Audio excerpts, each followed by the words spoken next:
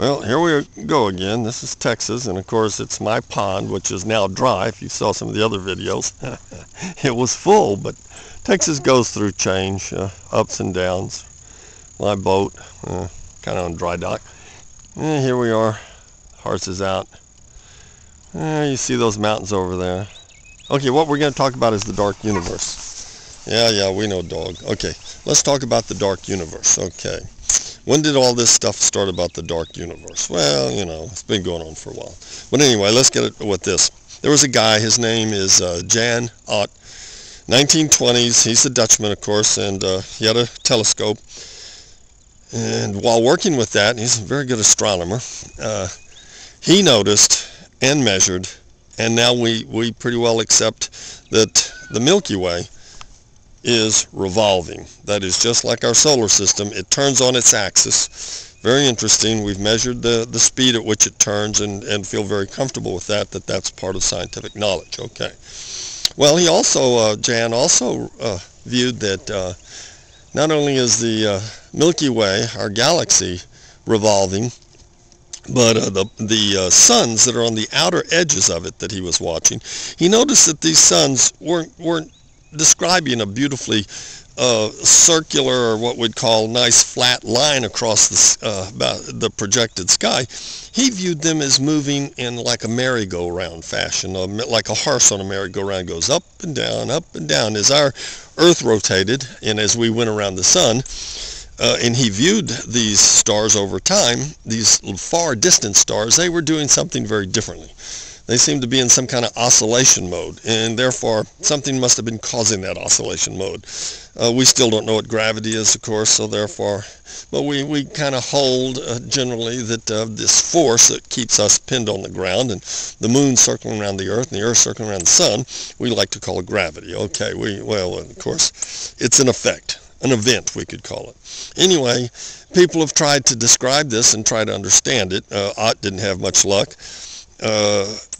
And they couldn't see anything other than big stars around with each other to cause this event. And the stars were so far out from the center of the Milky Way that it wasn't the center of the Milky Way. So what was causing this motion? Well, came up with one thing. It was that something we couldn't see was causing it, possibly. Some kind of mass had to be causing it, but we couldn't see this mass. So therefore, you know, missing mass, I think, is what kind of came up with the term at that time, later become dark matter. Okay, doesn't that sound familiar? Does that sound anything like the ether that at one time that was supposedly out there affecting all this stuff? Okay. Well, anyway, let's get back to seriousness. This brings us to something that Jan and other people, and it is the fundamental basis of this problem we have. What we are saying is that if we accept the conservation of energy theory, observation we could say, if we say that no matter is created nor is nothing lost, no energy created nor is nothing lost. Of course, we forget we should be throwing in here Einstein's recognition that E equals mc squared. Okay, mass and energy are one and the same, so they can play this game of going back and forth, and that's what's happening. Well, anyway, the argument is if energy that is once emitted has a conservation to it, and it travels through the universe or the space, which is, you know, nothing is going to get in its way, and if nothing gets in its way, then it should travel throughout the infinite universe infinitely on its path. And if that was true, then we sitting here on Earth should be able to see the infinite universe, because there's nothing between us and it except space, and space is not dense enough. Even the Magellan clouds are not dense enough to hide energy of giant stars coming to us from infinite distances. But something's happening, because we do not see infinite stars. We do not see energy coming to us from infinite locations, and the energy that comes to us is dissipated. It's not following following the constructs of conservation of mass. Light energy dissipates.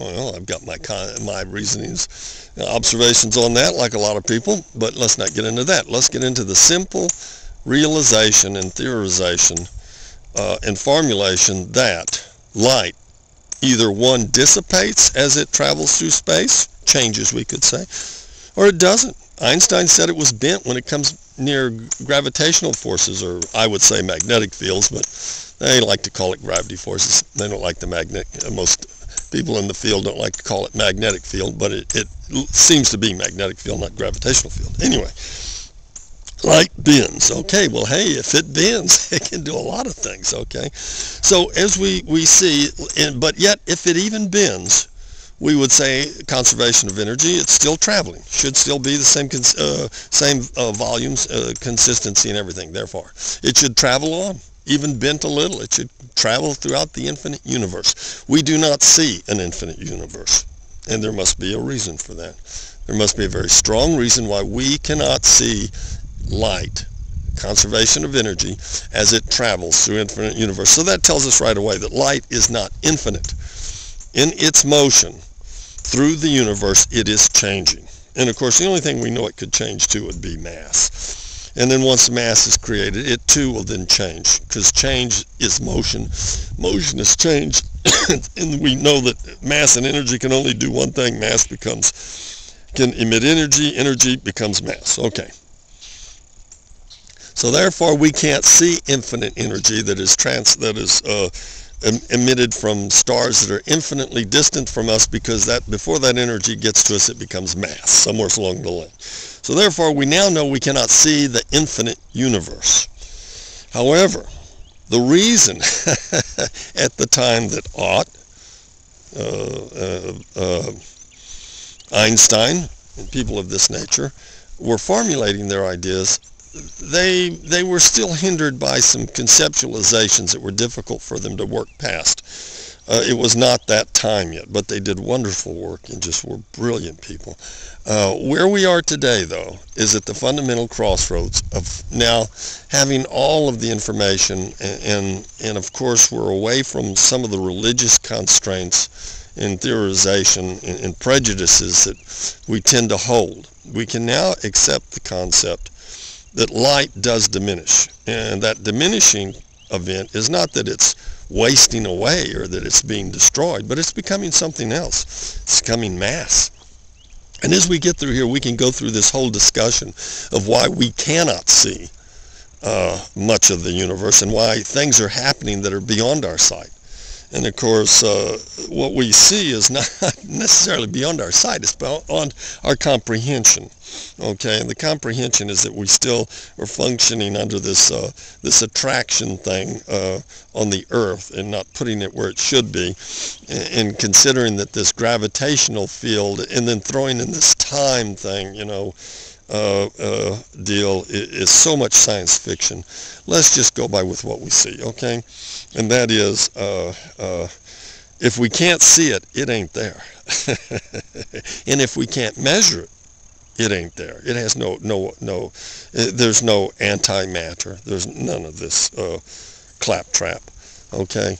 There's just what we see, what we can measure, and what we can extrapolate. And one of the things is we should be able to see the infinite universe, and we don't. Okay, the reason is because it's not coming to us. We can't see that. What's causing the suns to march in the outer portion of the Milky Way in an up and down portion? Well, we don't know.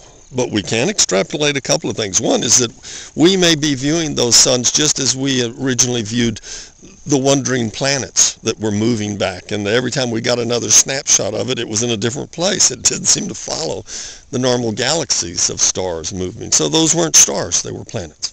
So we may come up with something as simple as that, but it's a visual illusion. But the thing of it is that light, as it travels through infinite space, changes.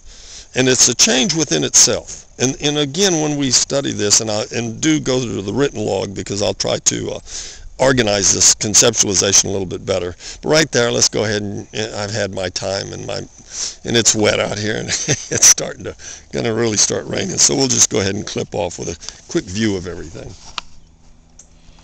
And it is pretty. There's no doubt about that. Okay, Happy New Year's.